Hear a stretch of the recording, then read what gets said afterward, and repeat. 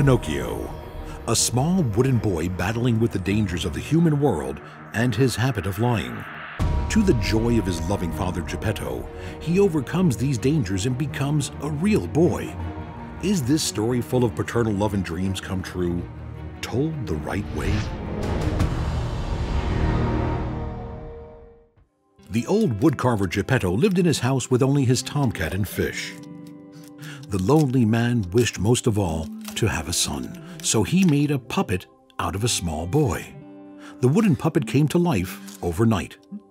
Is it possible for a piece of wood to act so alive? Clearly, wood cannot act like a human. On the other hand, people can sometimes have wood-like qualities. We have many phrases like strong as an oak, thick as two short planks, or peg legs. Most likely what happened here was misinterpretation, and Pinocchio was just stiff as a board. Geppetto was raising the restless child all by himself. No wonder the boy's behavior started getting out of control. Pinocchio was insolent and he lied repeatedly. He would go to the theater instead of to his school. Currently, absenteeism is treated as a criminal offense leading to child endangerment. The boy may have inadvertently put his father in conflict with the law. The theater environment enchanted the boy so much that he became a member of the theater company. Pinocchio's interest in show business raises some questions. There are even theories questioning his sexual orientation. Homosexuality is no longer classified as a psychological disorder and is generally accepted. Gays are often sensitive and have artistic inclinations. The old woodcarver's dirty workshop, where Pinocchio was forced to live, is definitely not ideal for a small homosexual boy. He must have felt he didn't belong in this world. That might have been the reason for the boy's constant frustration that resulted in him running away from home. Pinocchio's absenteeism might have been motivated also by fear of his classmates.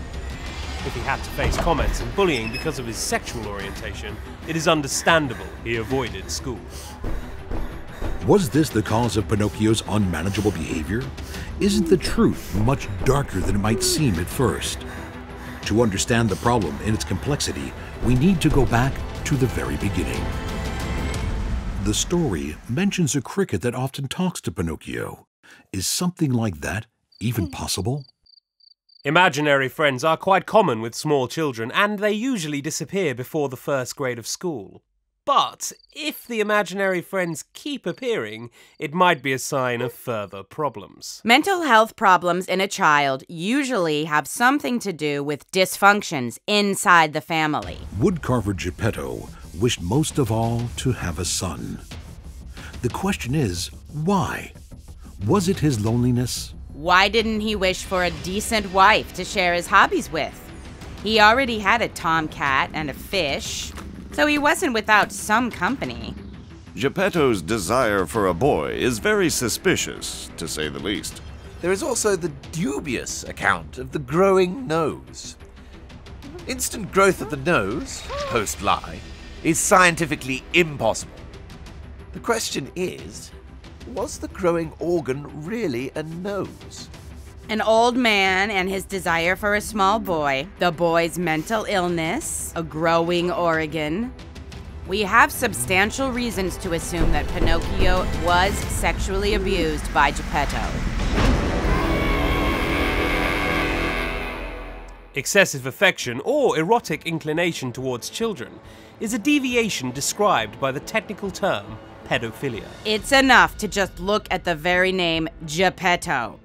If we remove the prefix "je", replace "t" with "da", and add the suffix "phile", we get the word pedophile. Coincidence? I don't think so. Sexual abuse by a legal guardian carries the justifiable punishment of 2 to 10 years in prison.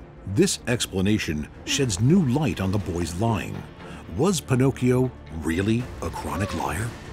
The man was repeatedly telling the boy he was lying.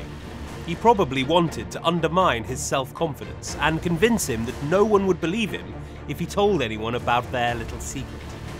This is the kind of psychological abuse typical of domestic violence. It's a case of abuse by an entrusted person, and the offender faces up to 8 years in jail without parole.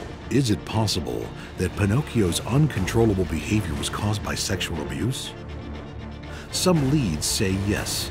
It seems that even fairy tales have their dark secrets. Geppetto belongs among the most disgusting deviants in fairy tale history.